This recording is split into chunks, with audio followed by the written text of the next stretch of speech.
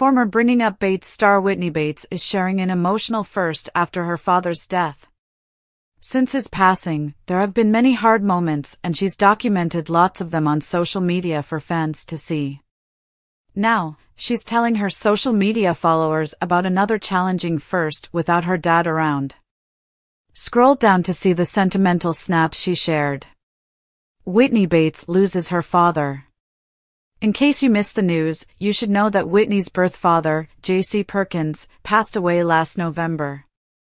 He had ended up with complications following surgery and was later septic and on life support.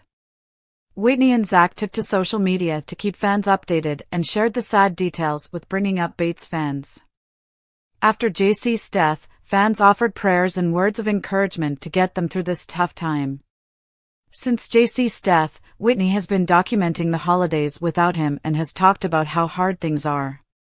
She's been very open about her grief, and now, she has more to share.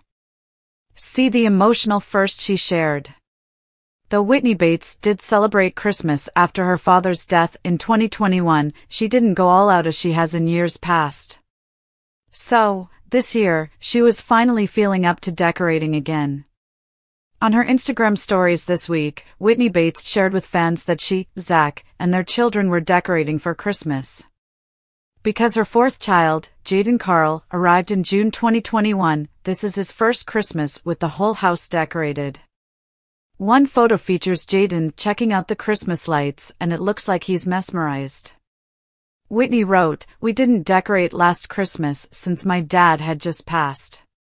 So this is Jay's first year with all the decor and he loves it."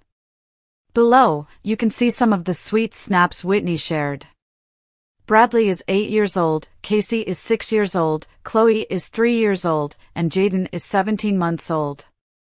The proud mom of 4 said it was the sweetest time with our babies. Continue to keep Whitney and her family in your thoughts and prayers as they spend the holidays without J.C. Perkins.